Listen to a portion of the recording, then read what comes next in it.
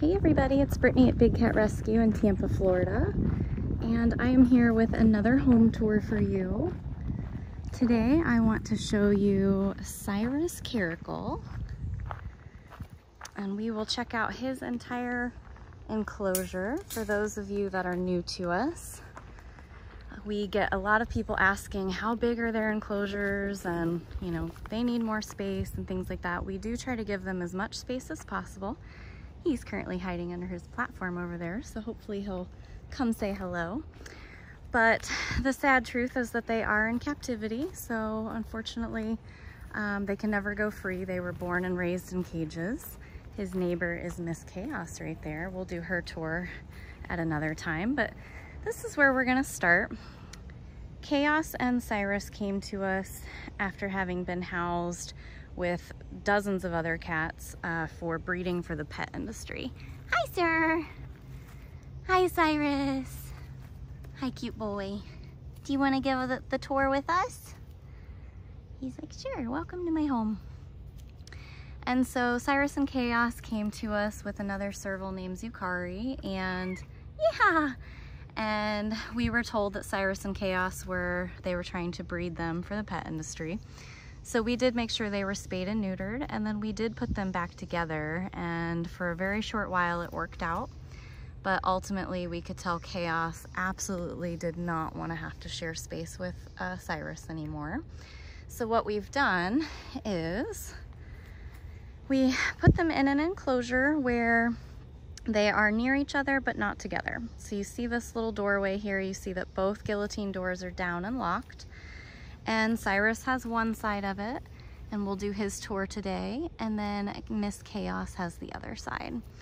So you can see he has all these beautiful bird of paradise plants. He absolutely loves laying in them, and I just think the flowers just look so much like his ears. He really likes this plant. So most of the time you'll find him over here under his platform. He does have a big concrete den here. And this den has a nice little window, so if we ever needed to peek in on him and see what's going on in there. But there's a lot of sand and dirt on the bottom, so it's cozy and comfy for him. Also, it keeps him cooler in the summer and warmer in the winter. He's just traipsing through his flowers.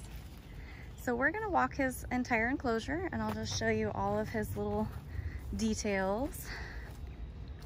And we'll stop back on the other side of the tunnel. So this is just another view, and he has a feeding lockout right here. That is where he knows he will get breakfast every single day. There's a concrete slab in there where we put the food. There's a water bowl.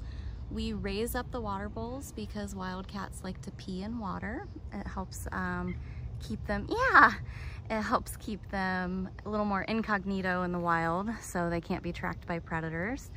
But here in captivity, we really want them to have fresh water all the time. So we lift it up off the ground. That way they can't spill it or play in it or pee in it. Is that right? Is that right? All right. So he has this little doorway here. And I don't know if he'll follow me, but he can walk himself right through there. And then he's got this big area out here. There's a tree stump den, there's a lot of palmettos. He's got lots of toys he can roll around. So that's the doorway he could walk through if he so chooses. He also has this big platform here with a ramp. So he's got 3 different levels. He can also lay under it in the nice cool sand as well. Then he has this long tunnel here.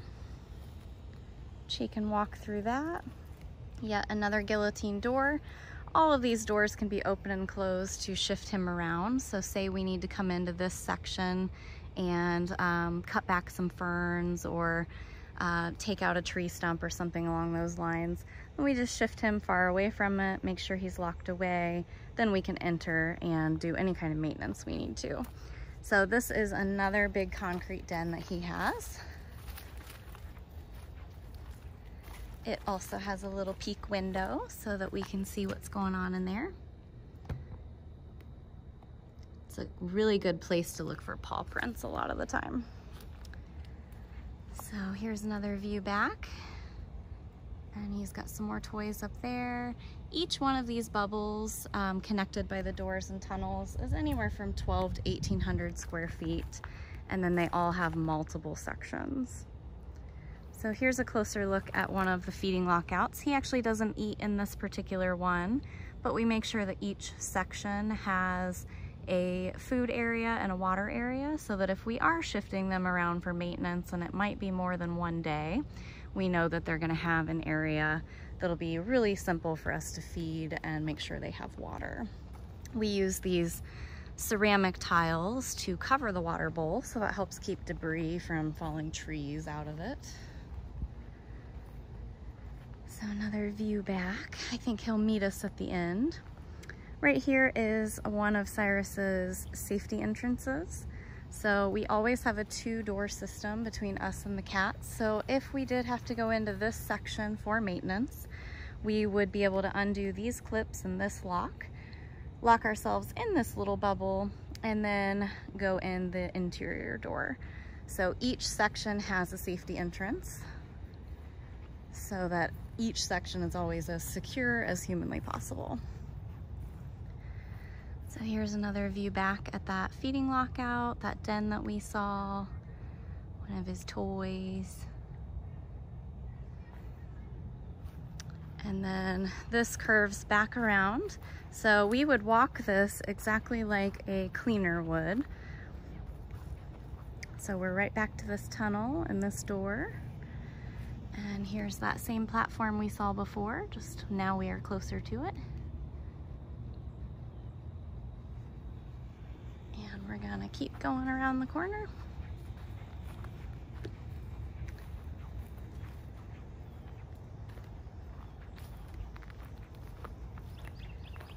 So another area with a lot of foliage. He likes to weave in and out of those palmettos. He has a den up here. This is the one he likes to spend the most time in when it's not raining. When it is raining, he does use the concrete dens.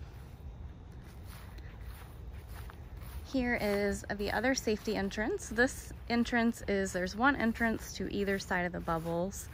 So you can see the exterior, then there's the door into that bubble, or we could choose the door into this bubble. Here is his official feeding lockout, and the way that you know it's his official one is it has this chicken wire around it. We do put that around their feeding lockouts because we want to make sure that they never feel threatened by vultures or large birds, anything that's going to come and try to steal their food. You showing them how you like it in there? So the other huge advantage to a feeding lockout is that it is a small space, so I could actually very easily close him in there, and our vet could take a really close look at him. You could put flea medication on him, you could potentially give him a vaccine, or we would be able to put a transport cage right on the other side of the door, and then he'd just walk into it and we can carry him wherever we need to take him. So that is a huge purpose of the feeding lockout, besides just feeding the cats, of course.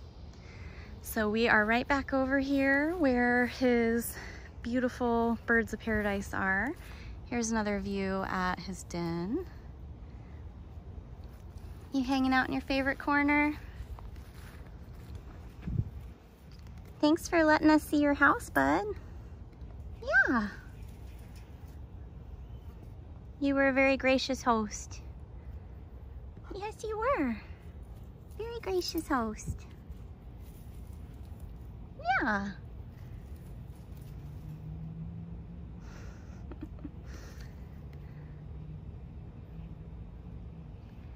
If you do have any questions about the way our enclosures are built or would like to see more of them, just visit bigcatrescue.org/cages. All right, bud. Say bye-bye. He's like, not today. Say bye.